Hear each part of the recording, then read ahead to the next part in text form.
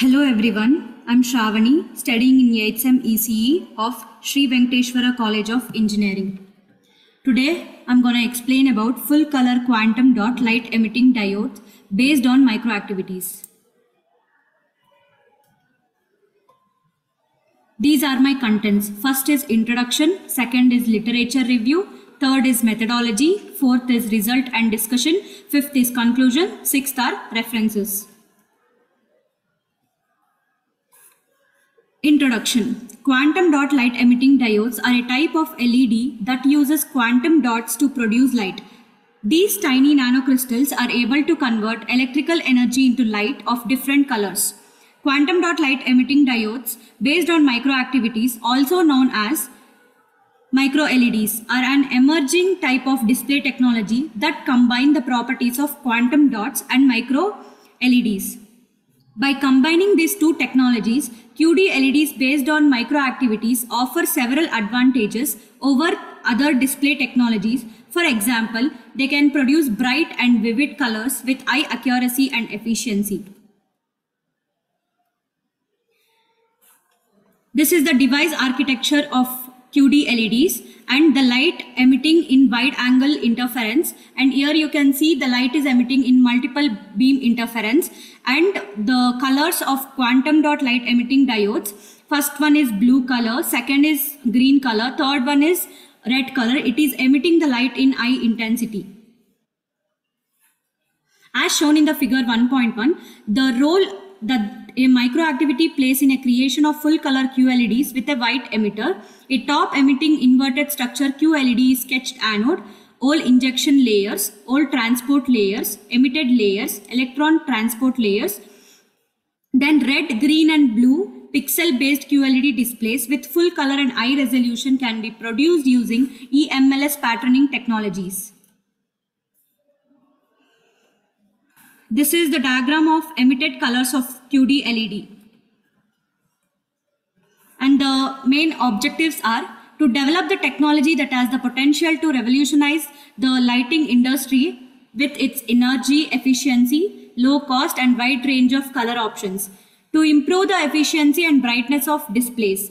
To develop the technology that can be used to create high resolution full color displays that are more energy efficient than traditional LCDs. Then to design the device that is based on the desired electrical and optical characteristics such as the current voltage characteristics, light output and spectral response. And next is literature survey.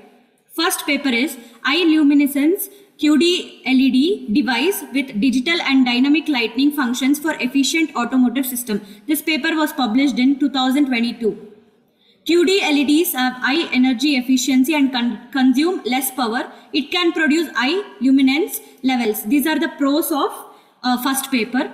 Then the initial cost of QD LED is higher than traditional lighting sources. These are sensitive to temperature changes. These are the cons of first paper.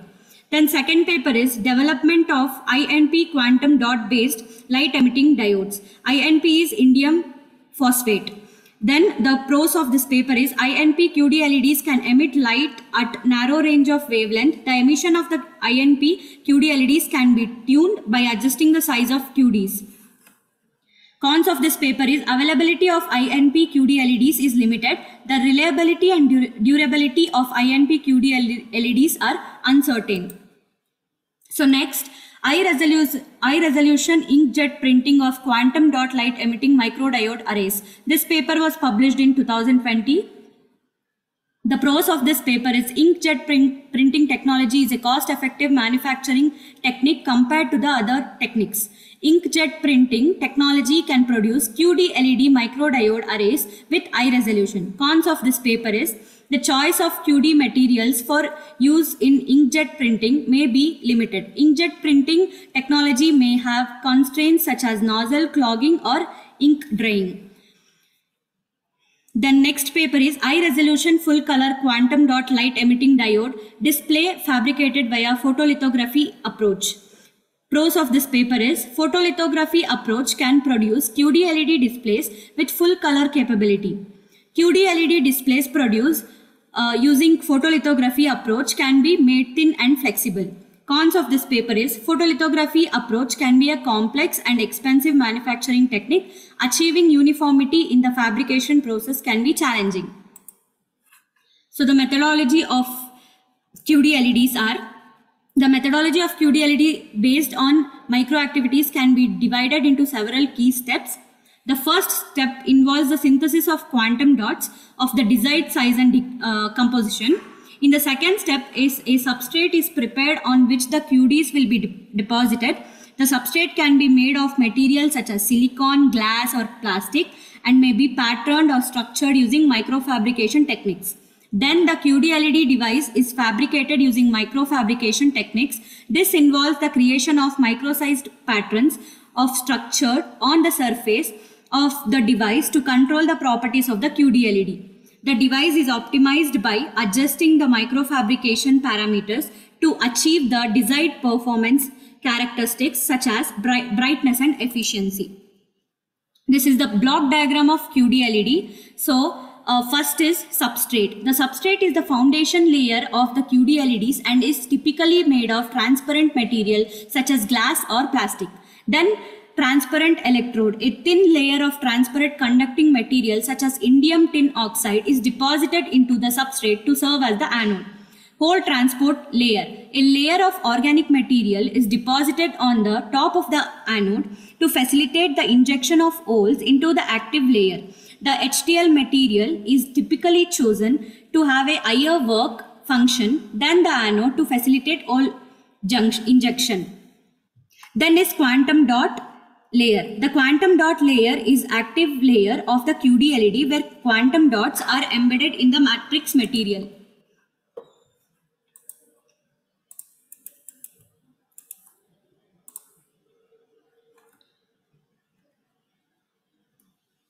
Then electron transport layer. A layer of organic material is deposited on top of the anode to facilitate the injection into the active layer. Cathode. A layer of metal such as aluminium or magnesium is deposited on top of the ETL to serve as the cathode. When a voltage is applied to the device, holes and electrons are injected into the active layer where they recombine with each other to produce light. The size and decomposition of the quantum dots determine the wavelength of the emitted light, allowing for precise control over the color output of the device. This is the flow diagram of the QD LED. It has 8 steps. First one is synthesis quantum dots. Next is prepare substrate. Next is fabricate microactivity. Next is fabricate electrical contacts. Next is test QD LEDs and repeat steps 3 to 5 for multiple QD LEDs. Fabricate device arrays. Next is integrate QD LED with other components and scale up the production. A flow diagram on QD LEDs could provide an overview of entire process from quantum dot synthesis to device fabrication and optimization, with a focus on understanding the fundamental principles underlying QD LED technology and its potential applications. Prepare a solution or vapor phase reactor to synthesize quantum dots with the desired size and decomposition. These are the steps of flow diagram. Results. By centering the above issues based on microactivities, the results of the full color QD LEDs demonstrate that the device's overall effectiveness has increased and its color saturation has significantly increased. Moreover, the device can now work at high temperatures and the brightness has enhanced. Also, the device design is more flexible with the microactivity based method and it is feasible to tailor the device for certain purposes. For example, a study published in Nature in 2020 reported on a new type of QD LED that uses a specially designed structure to enhance the performance of red, green and blue QDs. The other studies have focused on developing new type of QDs that can emit light at even shorter wavelengths, which would enable the creation of QD LEDs that can display a wider range of colors. For example, a study published in Science Advances in 2021 reported on a new type of QD that can emit light at a wavelength of 450 nanometer. which is in the blue part of the spectrum. This represents a significant advance as previous blue emitting QDs have had lower efficiency and stability. Overall, the results of recent research suggested that full color QD LEDs have great potential for use in display and lighting applications, and the ongoing advances in the technology are likely to result in even more impressive performance in the future.